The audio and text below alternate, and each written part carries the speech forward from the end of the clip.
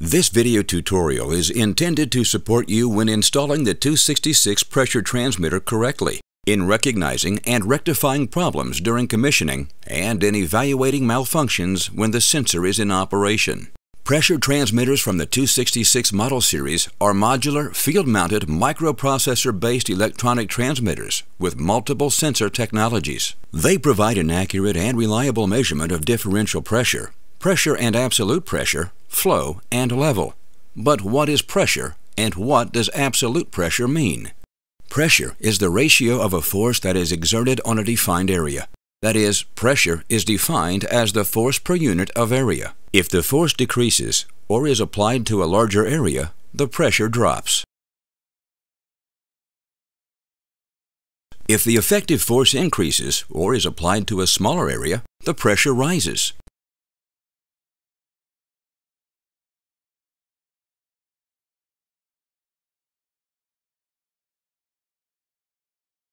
The International System of Units, with the abbreviation SI, Système International de Unités, is the most widely used system of units for physical dimensions. The units of pressure are also specified in this system of units. Pressure is measured in pascals, where 1 pascal corresponds to 1 Newton per square meter. For greater pressures, the SI unit bar is used. 1 bar corresponds to 100,000 pascal. There are various methods of measuring pressure. Absolute pressure refers to the perfect or full vacuum. The 0 point of absolute pressure is defined in this absolutely molecule-free space. An example of an absolute value is air pressure.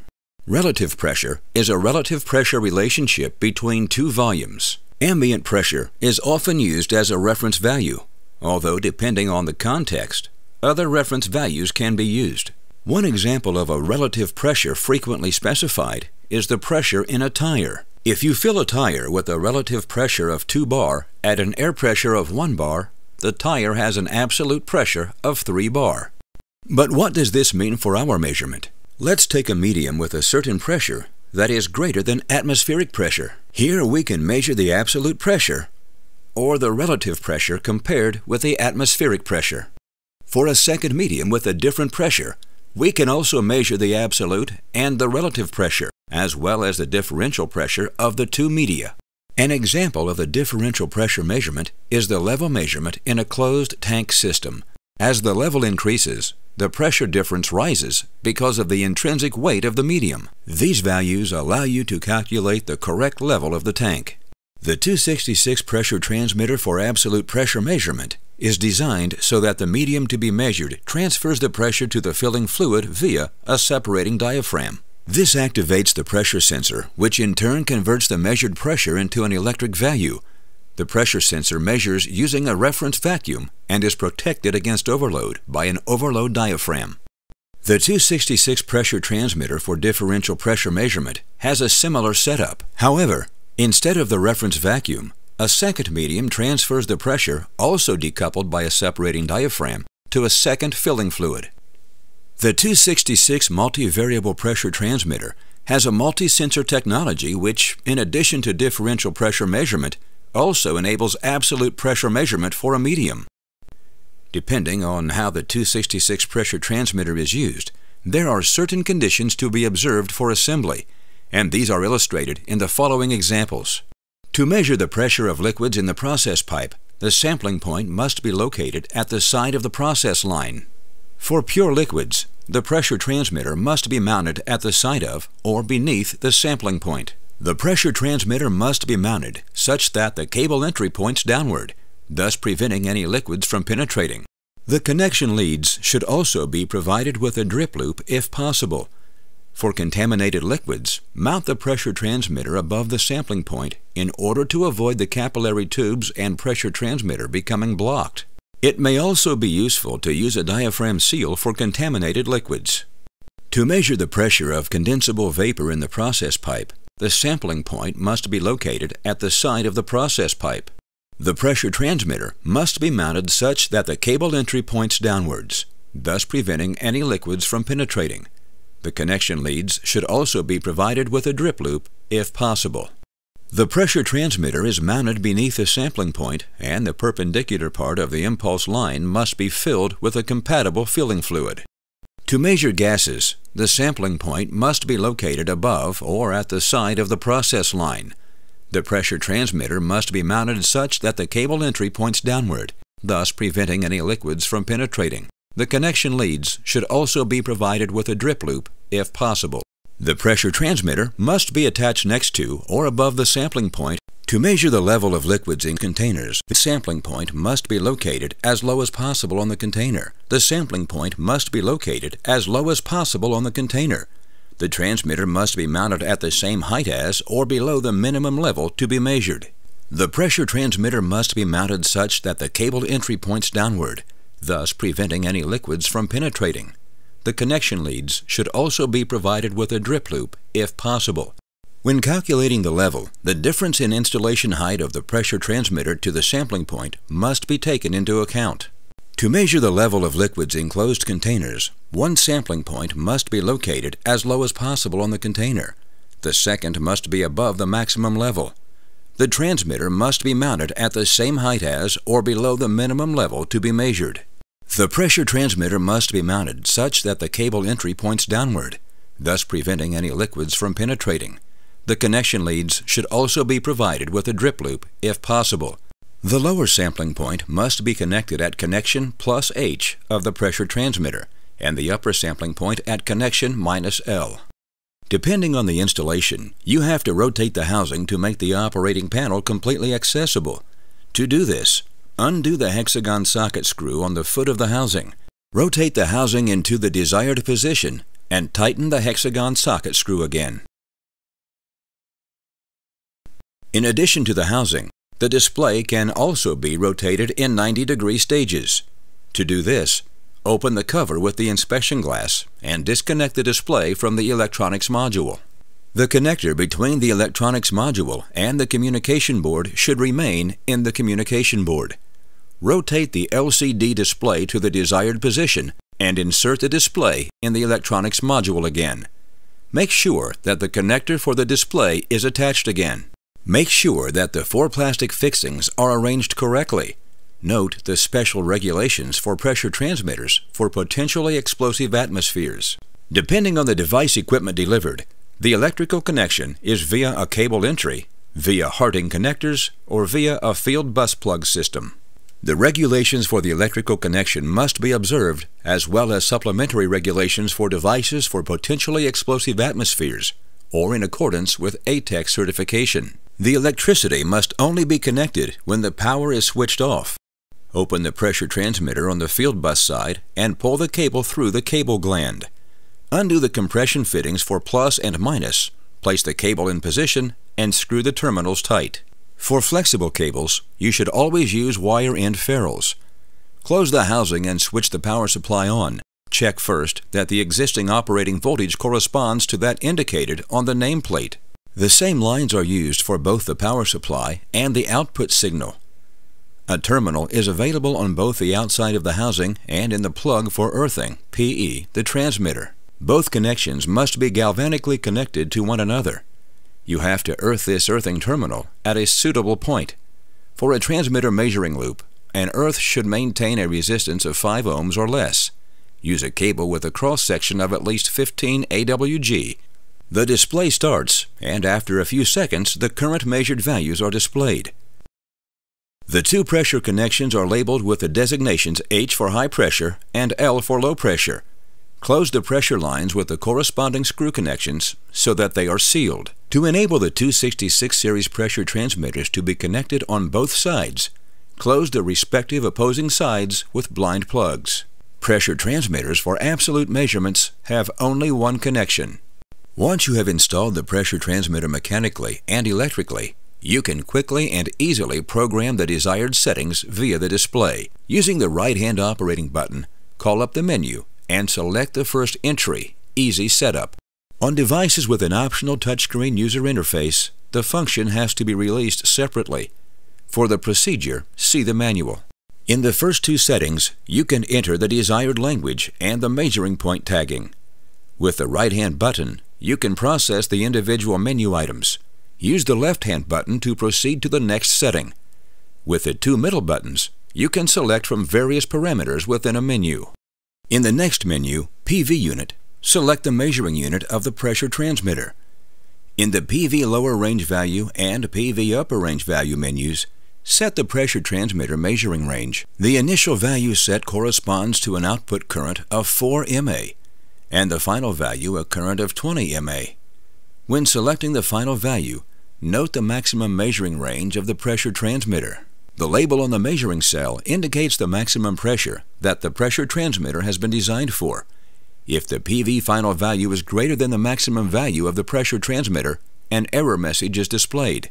In the next menu item, you configure whether the measuring range is recorded linearly or to the square root with certain error corrections.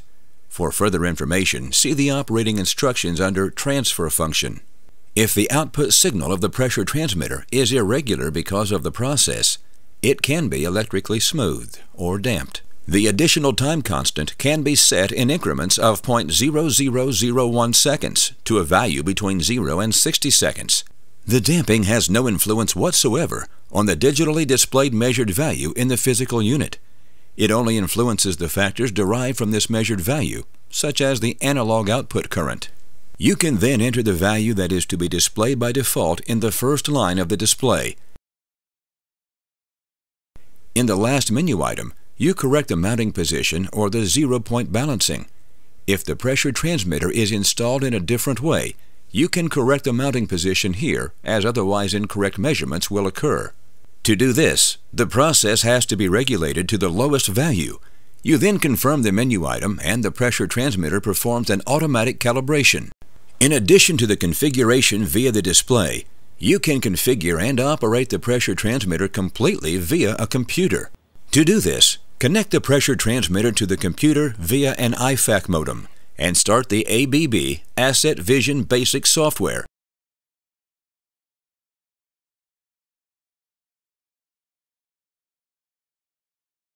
Select Automatic Mode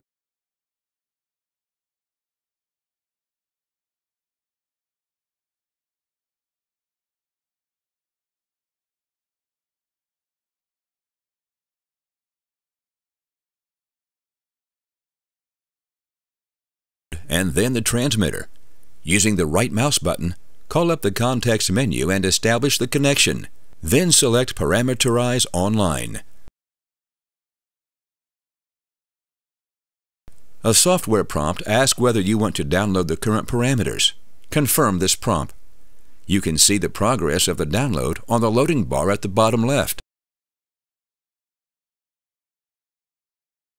After the download, the main screen shows the device data such as the device type and the serial number of the pressure transmitter.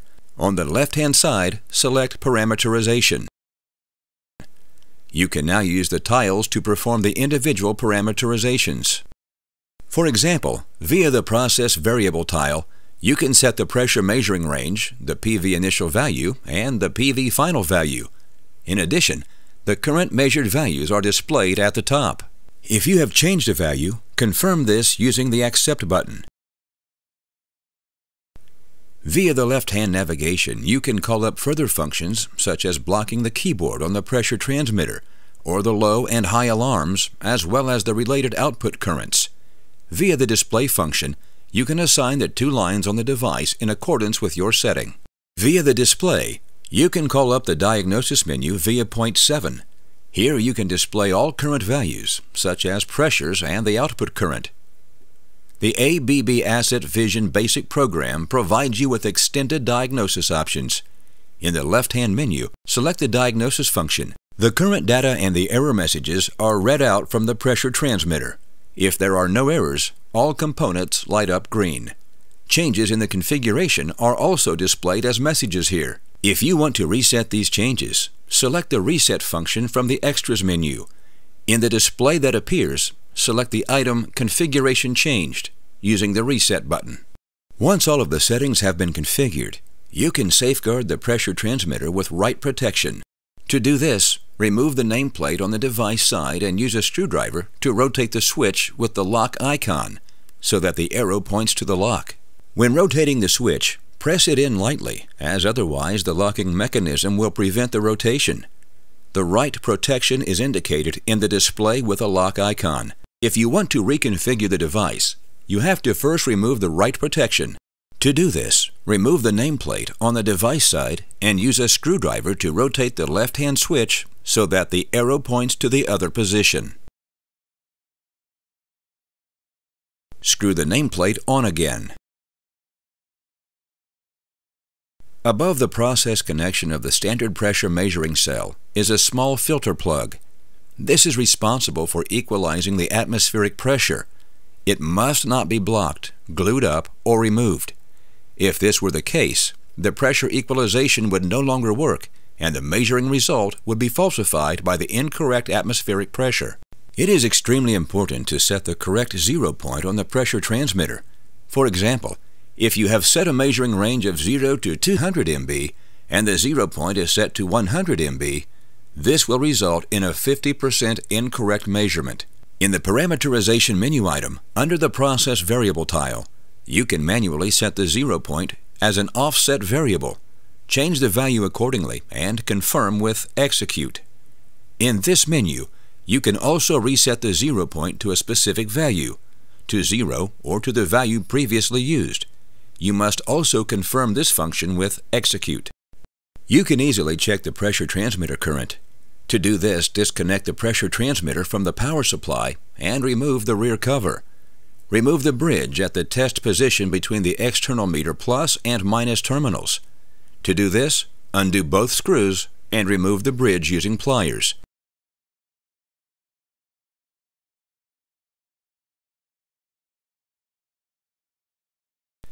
You can now connect the measuring device to these terminals and check the current.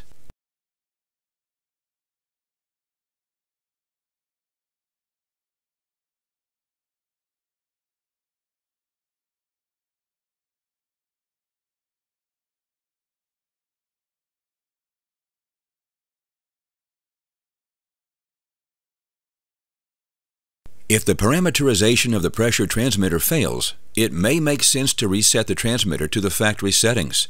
Start the ABB Asset Vision Basic software and via the Extras menu item, call up the Reset function. The left-hand menu contains the function Reset to Factory Settings. After selecting this function, you can reset the calibration of the pressure transmitter and the calibration of the outputs to the factory settings. First, check whether there's an operating voltage supply to the pressure transmitter. Check the current to the pressure transmitter as described in the Measuring Current chapter. If the operating voltage is correct, the device must be sent to the factory for repair or the faulty components replaced. The software diagnosis tool can help you here, as described in the Diagnosis chapter. If no operating voltage is present, check the supply lines. If no current is measured, this may be the result of a faulty terminal block. Disconnect the pressure transmitter from the power supply. Open the rear device cover and remove the connection cable. Using a Phillips screwdriver, unscrew the two lower screws that fasten the terminal block and remove the terminal block. Installation is executed in the reverse sequence.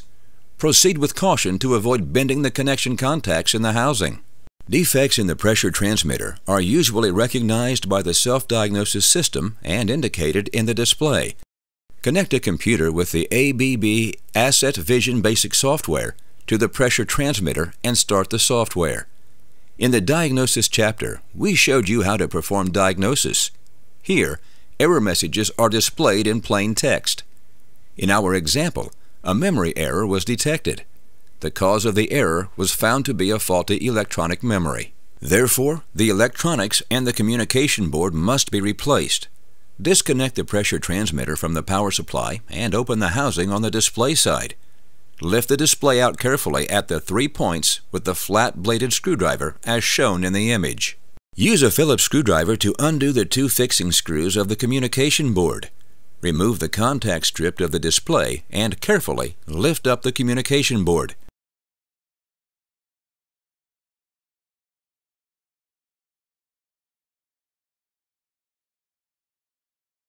Beneath the board is the ribbon cable to the measuring cell. Press the connector fuse and disconnect the ribbon cable. Now take the new connection board, attach the ribbon cable, and insert the board. The ribbon cable must not be damaged or pinched. Fasten the communication board with the 2 Phillips screws and reattach the contact strip of the display. Before the pressure transmitter can be recommissioned, you have to perform data balancing between the measuring cell and the communication board. On the communication board, you will see the possible settings for the dip switches. For data balancing after a replacement, switch 1 must be enabled, that is, set to on. As we have replaced the electronics, switch 2 must be set to off. Set the dip switches accordingly and apply the operating voltage for the data balance for at least 60 seconds. Then switch the operating voltage off again and set dip switch 1 to off again. Now attach the display. It will engage audibly. Once you have switched the voltage on again, the pressure transmitter boots and everything should work as normal again. Check the pressure transmitter again with the diagnosis tool. The error message will also no longer appear here. Instead, a note appears informing you that the configuration was imported again as a result of the electronics being replaced. If a correct measurement of the pressure transmitter is no longer possible, the cause may be a blocked filter opening. Remove the process pipe and then check and clean the filter opening of the pressure transmitter.